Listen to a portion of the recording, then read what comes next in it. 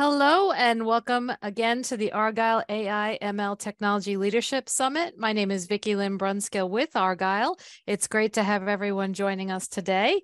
Just a couple of notes before I turn things over to our panel moderator. First, a quick reminder to stop by our sponsors' virtual booths at any time during today's event and for the following week. Our partners are committed to providing you with valuable content and a great overall experience today. At any time during today's event, you can visit their virtual booths from the main agenda page, and those do include complimentary materials, information, and meet and greet opportunities. To ask questions throughout the session, simply type into the Q&A chat, and we will address your questions at the end of the session. And now, without further delay, I'd like to introduce our moderator for this very, very interesting panel, Vatsala Sarathi, Managing Director of Technology, Finance, and Operations at Stanford University Graduate School of Business.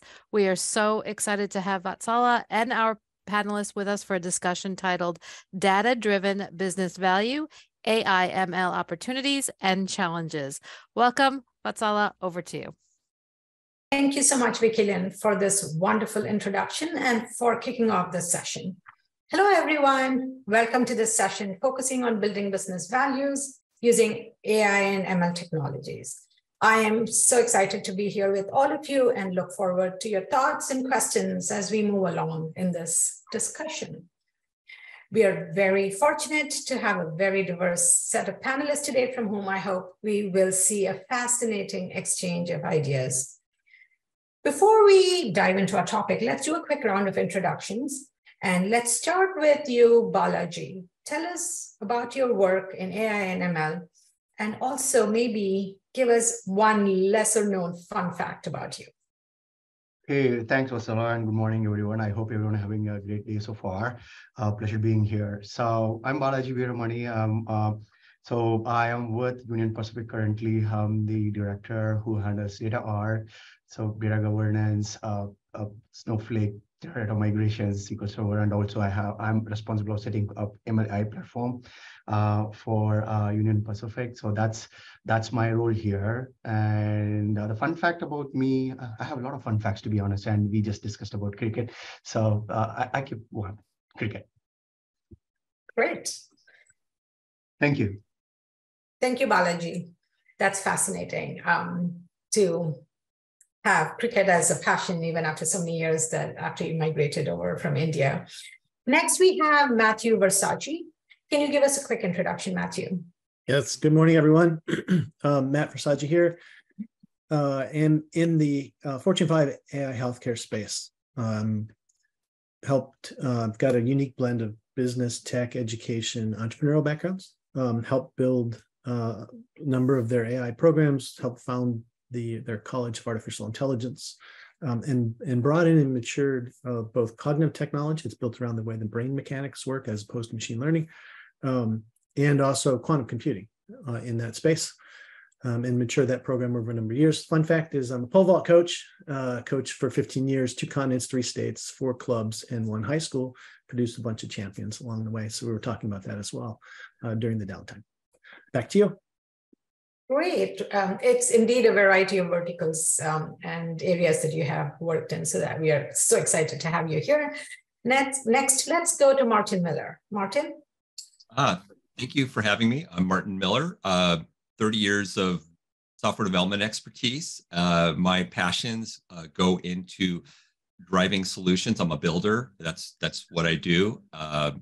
Machine learning, I build it. I make it work. I make it work at scale and hyperscale.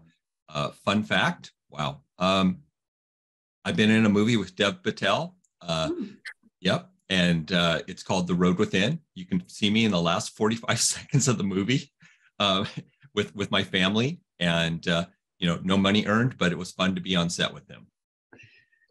Great. I hope you get called into being in other movies as well.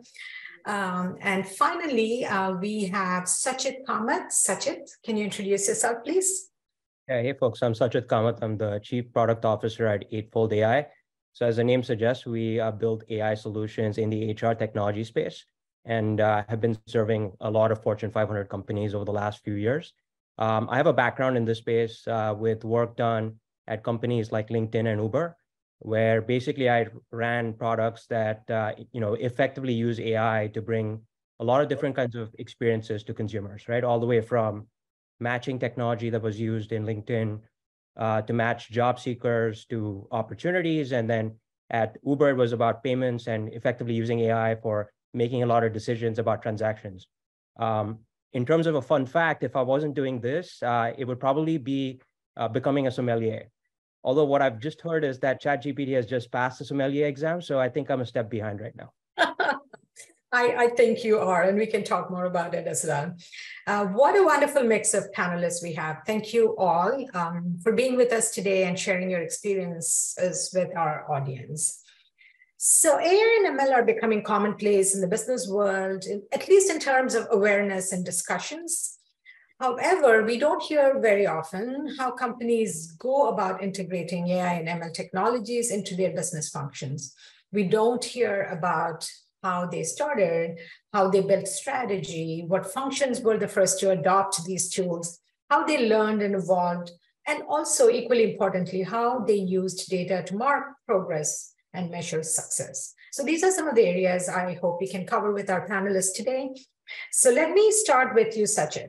In your experience, do companies integrate AI across the board broadly, or do they do it in one function at a time and then move on to other areas?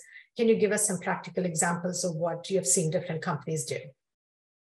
Yeah, what I would say is that we're very much at the infancy of the use of AI within large corporations, right? Because effectively, when you think of AI, many companies basically go down to automation and what are the tasks that potentially machines can do better than people. So just to give you an example, some of our customers today, effectively are using the AI to sort of automate the screening process when it comes to recruiting, right? So if you can think about it, for a human to go through millions of resumes and sort of determine who are the right fit for a particular role would take a lifetime.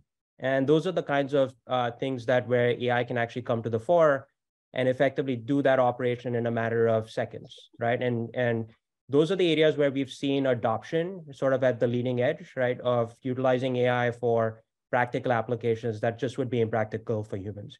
On the other side of it, there are many things now that you can envision, right, where AI could be more useful, in terms of some of the new advancements that have happened with large language models.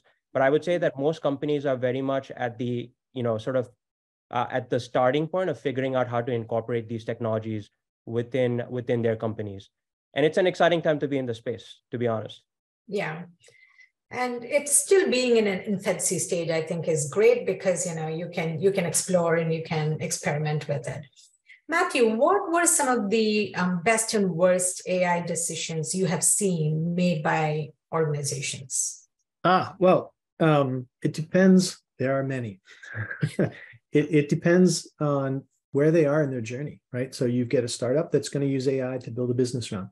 You have a mid-tier company that's gotten through their beginning stages, and now they're starting to scale. And then you've got companies that have gone from that to where they're really going further in the digital journey, and they're really incorporating AI everywhere as a general purpose technology. So each one of those has the ability to make good and bad decisions on any one of those stages. So early stage,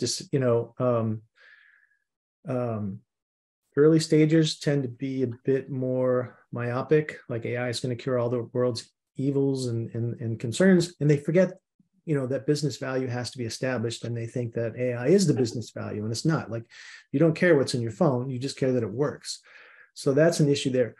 In the mid-tier, when they're starting to scale, one of the things we found is that IT has to catch up to AI. AI comes in and starts doing wonderful things. Let's just look at the machine learning space. But then the infrastructure has really got to come up around that to meet that. And those have to be paired. Now, that's a finding you see when you go down that road. And then on the more mature side, when they're beginning to wrap AI in terms of their total business journey, you've got your core aspect of AI, that your core product, the business you're in, right? And AI can undergird that. But then it permeates throughout the rest of the organization. HR, finance, marketing, all these areas start to use AI, but at different rates and different clock speeds. And so those bad decisions come in so many different places, either your primary aspect or some of these smaller things. So back to you. Yeah. Anything you want to add, Martin? Yeah. So I concur with the panelists here, and there's a learning curve, but I also equate we're still in the early phase, even though it's been going for 20 plus years of implementation of machine learning technologies, and the tooling's all over the place. You have several vendors that go full cycle, from the tooling point of view. You have customers that are just new to the journey, picking up these tools. It's like the first time they picked up a screwdriver or a hammer, and everything looks like a nail when it's a hammer. And the problem with that kind of thinking is then you will lean off into using your hammer to hammer at nails that aren't there. Yeah. And the reason I point this out is there are some solutions you can step back and say, well, that's actually maybe a better robotic process automation versus an ML, a machine learning process. So, and then the other puzzle piece to bring in here is probably how, coming back to business value, your business stakeholders understand these machines aren't self-sustaining. They have to be trained or retrained on some periodicity or based on triggering events or new information. And that is a tough one to chew on for people that think, oh, I just thought it was just like a black box and it's fully contained. That's where I'm going to drop in and hand it back. Yeah. Great points. There is a question that just came in that might actually be an interesting question to address at this time. AI has a lot of applications like resume screening, but there is also an argument that it cannot think outside the box. Balaji, you want to take this on and tell us what you think about this argument? Hey, that's a very wonderful question. I need to acknowledge it, right? So the machine learning concept itself there from 1915 when Alan Turing came in and he wrote that book called Computing Machineries and Intelligence, right? So today, whatever AI piece we do, there is something called Turing test we perform. So whether AI can actually get into a level of rational thinking like a human. So we have a supervised training, which is like, it just predicts. We give the parameters. Like if you guys are quite familiar with the OR concepts, like, so we just give the parameters, sees it, okay, if this parameter is going through, then it's supervised learning, done through the huge amount of data. And there is another place, which is what today's generative AI is all about, the cutting edge technology, like 1950 through here, like 70 years, we had not this much of noise in last decade. So what's making it so interesting is today we have unsupervised training. So the model can train itself over the period of time, again and again and again and again, it can fetch the data. So now, AI today, I know everyone knows ChatGPT for now, but many may not know the Bard from Google. So if you guys can hustle with it, you can see the difference. The Bard cannot kind of communicate in a way, it kind of like how it communicates to a human, but ChatGPT to a level it can. And this is an evolving technology. We may get there. We are evolving and we would get there. So it's like a scoring. We are currently at 90, we may get to 95, we may get to 99 at one point. To answer to that question very specifically, AI, once it starts learning by itself, it can start thinking out of the box, and we are in that journey. We're not there, but it is possible, is kind of what you're saying. Awesome. Yes. Great. Now let's talk about the role of data itself in fueling innovation within AI. So I'll start with you, Martin. Can you talk about the importance of data strategies in leveraging AI technology, especially maybe training data for the algorithms and so on? Sure. Let me start with, there could be a volume of data sources that are built into a solution of any type, and those data sources could be streamed, they could be batched, and then they're used for training per se. And within that realm, you could have a lapse of data, elements missing. And so when you're using systems of that nature, where there are different timelines of where the data flows in, you're going to have differing usage of how you can train it, the efficacy of an inference. And so you need to focus on your data tooling very heavily for automation. You need to have fail-safe mechanisms in place, what to do when a workflow crashes, how do you recover it, auto recover it. Because if you have an inference on bad data, you're going to make the Wall Street Journal for reasons you don't want to make it. And my goal is to not do that. And so I just want to point that out. Data is your gold. Don't slip on it. Yeah, absolutely. Could not agree more. Sachit, can you give us some examples of how data helped you or your organization in any role that you've been in changing your strategy or course correcting, and what kind of business models did you build and work with during this time?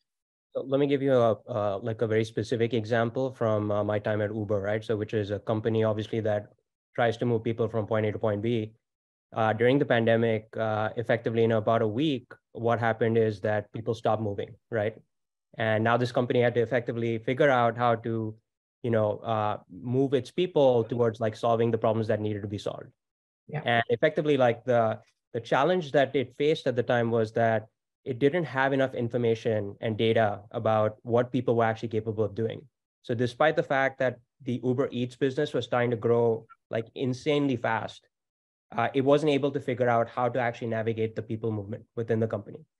And so that's a great example of like a data problem, which is, not understanding employee capabilities, employee skills effectively impacted the company in a negative fashion during those times. And, you could read about sort of what happened. It's out there in the public, sort of in terms of layoffs and other things that needed to happen. And then this correction of like trying to fuel the new business, right? Interestingly, that's the problem that my current company actually solves, right? And so, we have started to do that, which is like use data and AI to sort of help companies navigate these sorts of changes at scale. And a lot of our customers are effectively using this technology now in practice for making the sorts of moves that have happened, especially as these economic cycles just keep getting much more aggressive and much more impactful to your business. I think what we have seen is that there has been this movement towards adopting skills as the currency. Yeah, they're not only more impactful, these changes are happening at a faster rate, and we'll talk about that as well. So great point, Sachit. So I want to ask a question that came in to Martin. Down the road, we may find that the ability to effectively use the old-fashioned search engine isn't dead after all. What are your thoughts, Martin?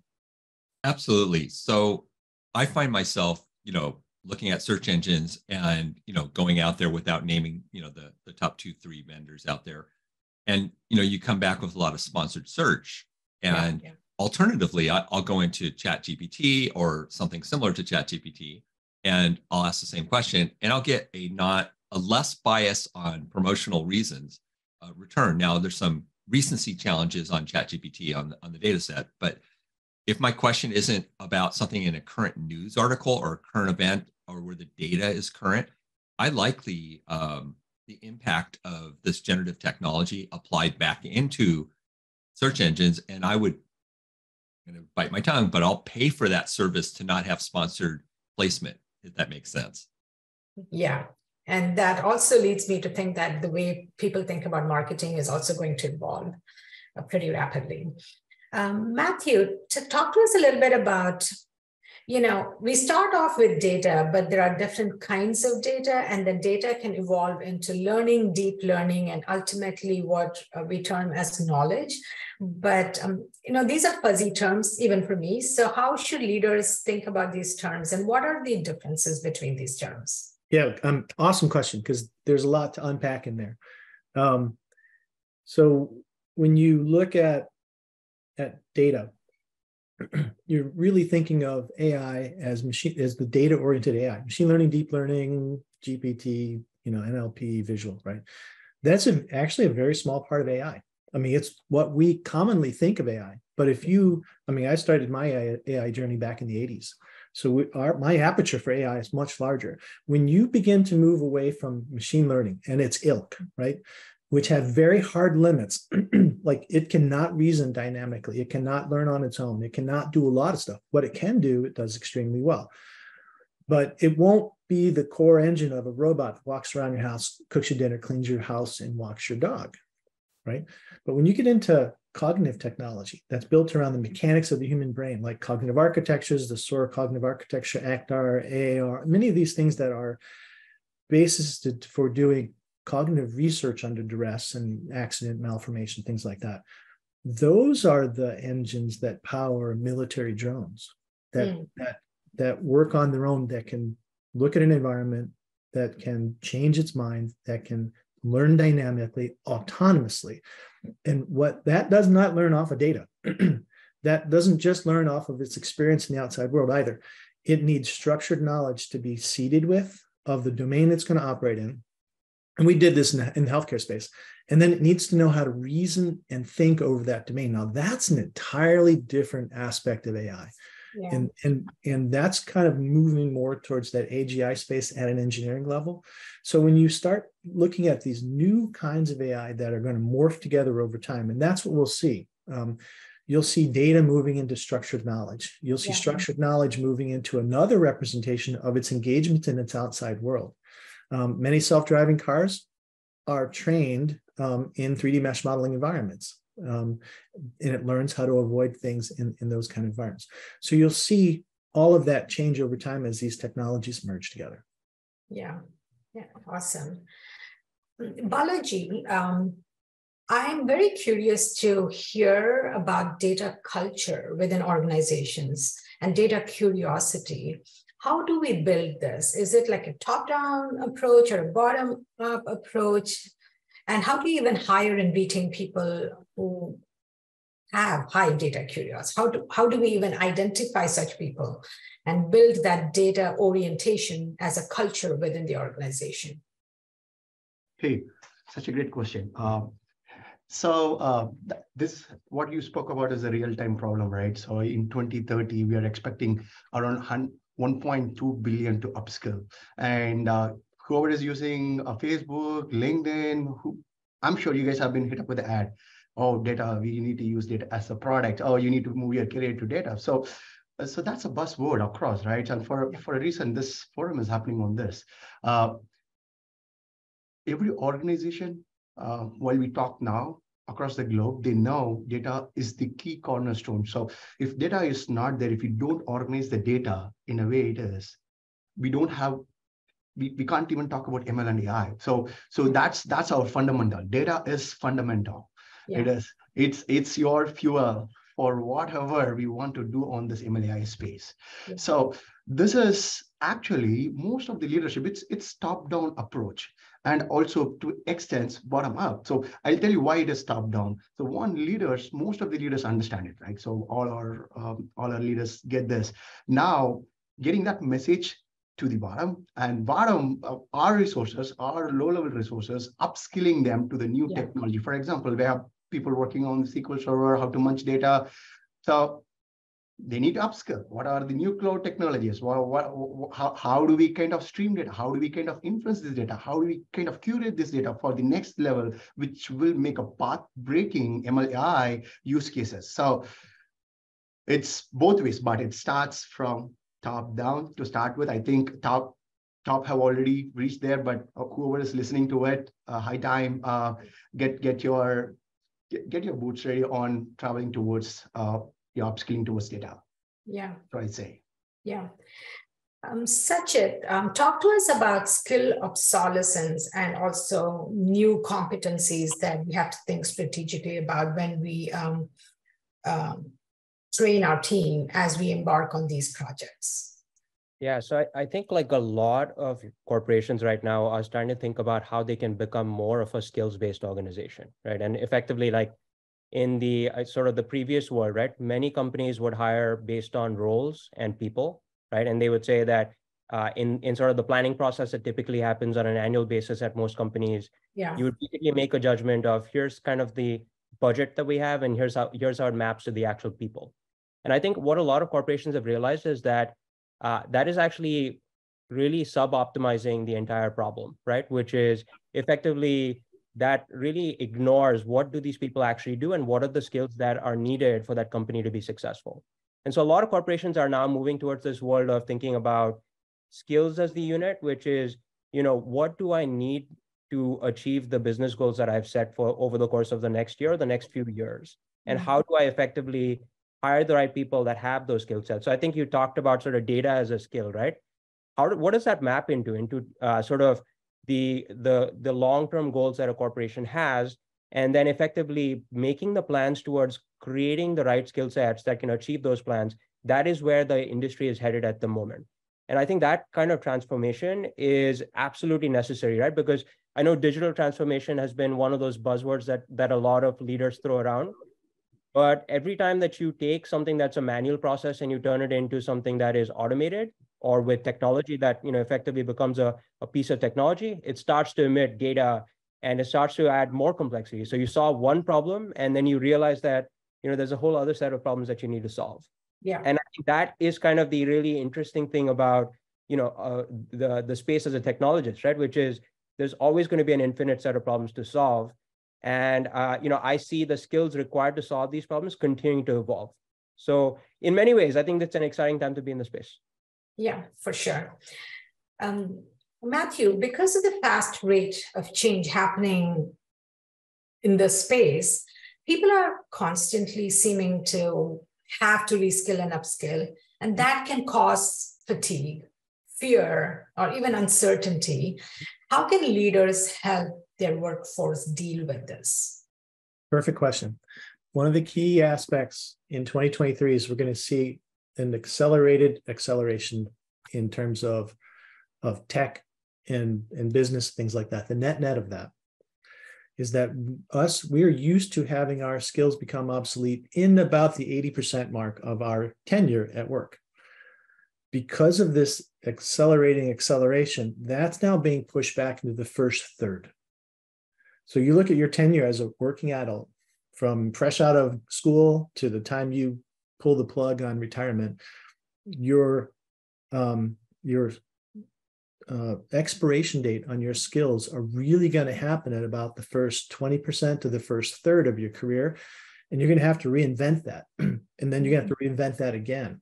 And so one of the phenomena that we're seeing out there, because of the acceleration of tech and global coordination as well, is that there's the upscaling capabilities and the reinvention capabilities that need to happen because your job has changed so quickly that you need to change with it, are going to be a vital part of staying relevant. So in a grand scheme, as that happens, what tends to happen is we create a useless class. Things change so fast that an entire class becomes useless to the government or to the corporate and political system. And unless they have the ability to reskill quickly, they're going to get pushed to the fringe. So this is a very serious issue of how do we solve that problem, but it's due to the quickness and acceleration out there. Yeah, great. Moving on to another very important topic related to AI and machine learning is risks related to embarking on this journey.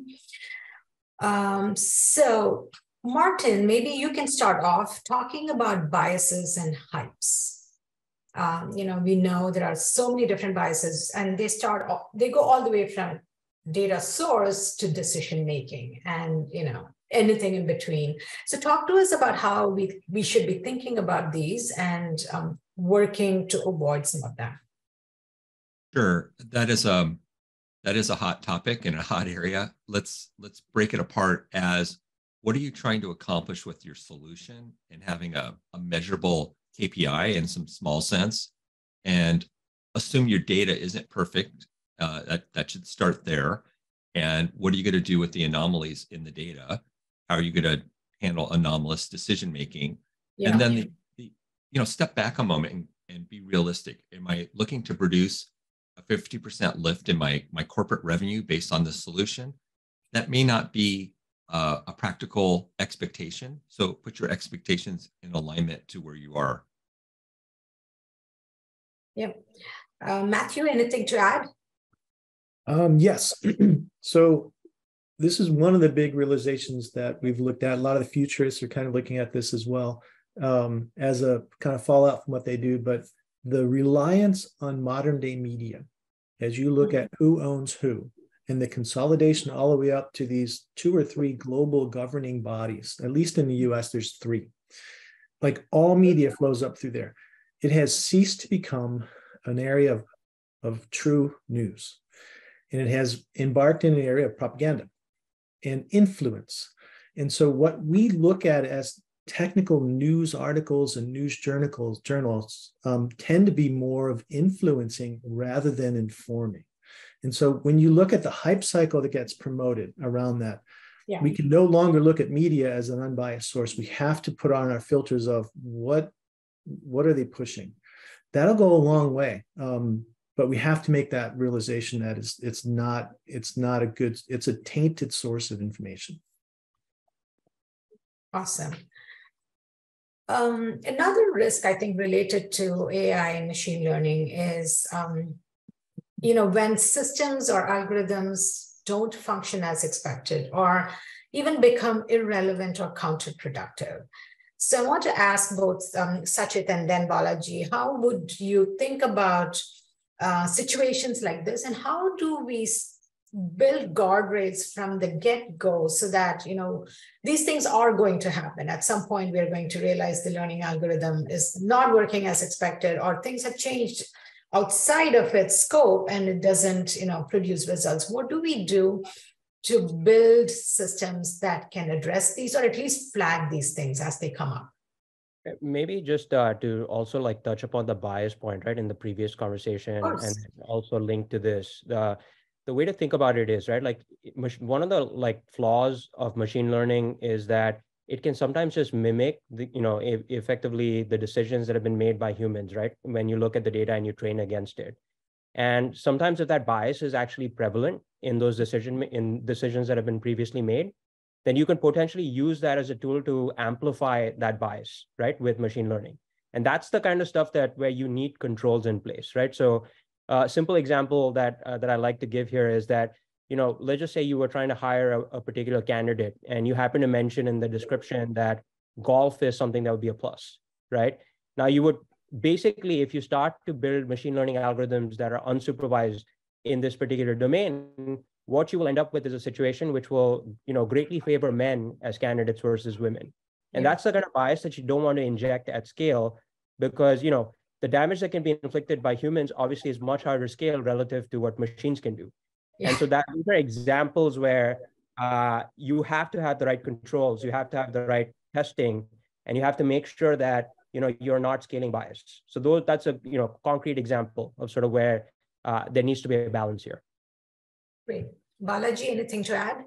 Yeah, absolutely. So any modern new technologies, guardrails are very important. It is tested, and particularly in this space, right? Because just imagine we are giving control to the machine to some extent. So I'm going to give a very real and intriguing example, right? So we have derailment. So there are a lot of railroads. We want to stop the derailment. We can use machine learning for that, right? So how do we do it? And we train the models and make sure it is having the latest and the greatest data, and also supervised training. So we start with the supervised training and then get a model, whether it's working with, so you do the Turing test and whatnot, and then slowly move it to unsupervised learning, see how the model is performing. So it's not like, oh yeah, we got the idea, we are getting into prod. No, so there is a rigor and a vigorous testing process because we are playing with life. Right. Yeah. So there are critical decisions made based on AI, believe it or not, so that goes through a lot of mental model to go and approve that solution and also keep updating it. That's why this question is very important, right? So so once we develop the model, it's not we are done with it. This is quite evolving, and in the current world, so for example, the self-driving cars, we are playing with life. So the amount of data it's getting around, it cannot mess up. So there's a frequent learning. That's where this current era, I believe, even though from 1950s we have this machine learning, this era of deep learning and generative is because of unsupervised, the evolution we made on unsupervised learning, and models can teach themselves based on the data sets they have today. Using live inferencing is path breaking. And having said that, the checks and balances and maintaining the ops is as important as we we go in such a place we are at. So yeah, absolutely. I just love how the example showed us what we can anticipate with if you don't have these controls in place, as even Sachit was mentioning. So there's a good question related to this that talks about feeding AI algorithms with the right quality and volume of data. What happens if we don't have access to it or the quantity does not yet exist? How can you address this as a bias problem and use representative and high quality data? Anyone? So that's a great question. So this is the business problem. So we need to think so rationally, right?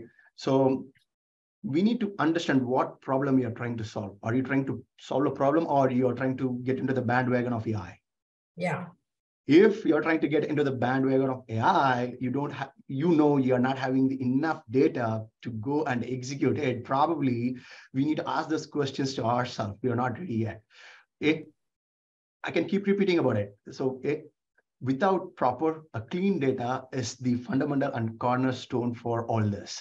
If you don't have that, if you have no confidence about your data, probably you got to step back, work on your basics, right? How to get this, how to curate this data for me and for my organization. So that's your fundamental check. Yeah. Matthew, talk about what Balaji just said about curating data. So, I mean, he's right. Data is king in the machine learning, deep learning world. You have to have that. The assumption, though, is that you have to get it from the outside world. Like you have to go and observe some phenomena in the wild that you're interested in, grab all the data you can, and then train an algorithm on that. That's not true.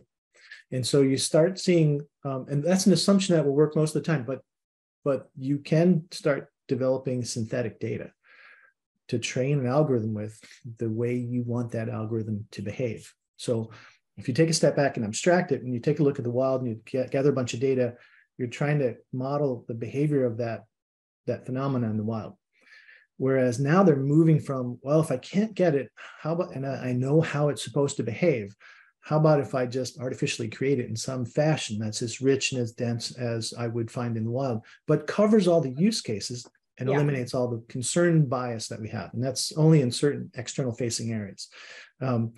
So you'll see a movement towards synthetic data to help solve that problem. Back to you. Yeah. I know we are coming up in time and there are a couple of good questions, but before we look at some of those, one last area that I want to address is there has been, so we all know that the adoption of AI is not the same across all industries, all companies, all functions. There are delayed adoptions within certain core business processes. So let's talk a little bit about that and why is that and what can we do? So let's start with you, Sachit. Yeah, so I mean, this inertia that exists in corporations is very real, right? Even for applications that are somewhat mature, you still have to sort of make the very core business case about, is it a cost savings argument or is it, a revenue growth argument, right? From an internal perspective. And then what we do find is at times there are real conversations that need to be had about if there is automation that is going to enter the space, like what are the people that are effectively doing those jobs? How are they going to be transitioned to other things within the organization? And these are like really hard core things that need to be solved within any company, right? So what I would say is that, until many of these corporations see the clear value, the clear business case, and then effectively understand how to manage the change within the organization, it is still going to be a slow roll for the most part, regardless of whether it's a mature application, it's a completely brand new application. But at the same time, what I would say is that it's becoming much more clear what the value is in particularly like certain roles, right, which are going to change very, very materially. An example is like the role of a copywriter is going to fundamentally change if it hasn't already, given the generative technology that is out there now. So these are the kinds of things that I think a lot of companies are actually grappling with, and it is a very real struggle, right, to make the shift towards adopting these technologies. Yeah. And it's also quite related with the upskilling, reskilling. The relationship between man and machine is also changing and how we think about that. So that's a very interesting topic as well. And when different functions adopt these processes at different rates, how do you bring together teams, roles and responsibilities, or even build organizational structure? Anyone?